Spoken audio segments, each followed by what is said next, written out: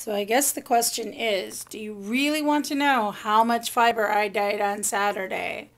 Because here it is, all laid out. The one over the drying rack is the Mr. Rogers. There's about 2.5 pounds of that.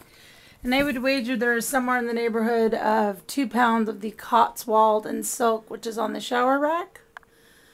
Plus a good 10 ounces of silk buccal, which is going back in the pot, I think. I'm trying to let it finish drying, but I'm currently not terrifically happy with the color. On the other hand, I'm very happy with this red and white skein. And then here are my wool, my 3 felted wool pieces that I did as test runs of the sunset. This one came out particularly well, I think. So there you are. Just thought I'd let you see how much it really looked like when it was spread out.